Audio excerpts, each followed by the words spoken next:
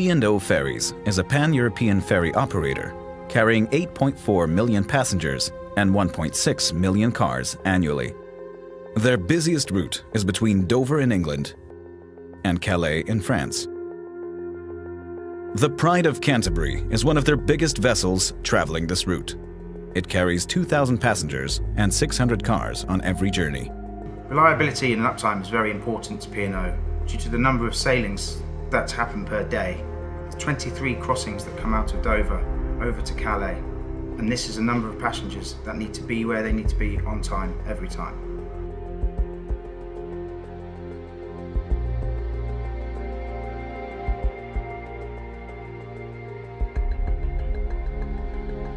This is where the Wärtsilä controllable pitch propeller comes in.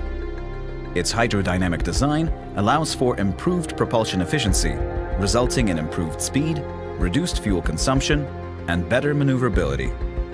Wärtsilä controllable pitch propellers have been installed on a majority of P&O's fleet. While a comprehensive maintenance agreement helps keep downtime to a minimum, Wärtsilä has also developed a lifecycle roadmap that seeks to guarantee a life cycle of at least 15 years on its propulsion control systems. Following the signing of the maintenance agreement for the Spirit class vessels, we have completed the first round of dockings. Both vessels could only be in dry dock for 10 days at a time, back to back, so it is imperative that we had the thruster units out and back in within that docking period.